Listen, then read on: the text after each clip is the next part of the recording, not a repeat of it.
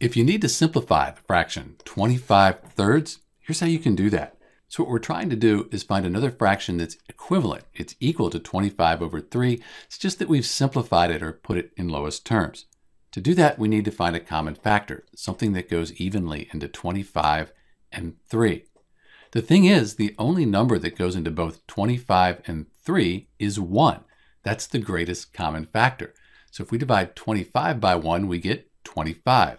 Divide 3 by 1, we get 3, 25 thirds. And that's what we started with. So the fraction 25 thirds, it's already simplified. It's been reduced to its lowest terms. This is an improper fraction because we have a numerator that's larger than the denominator. So you could change it to a mixed number. 3 goes into 25 8 times with 1 left over. And then we bring the denominator across. So 25 thirds, that's equal to 8 in 1/3. So these are the same thing. But in answer to our question, the fraction 25 thirds, it's already simplified. We can't reduce it any further. This is Dr. B. Thanks for watching.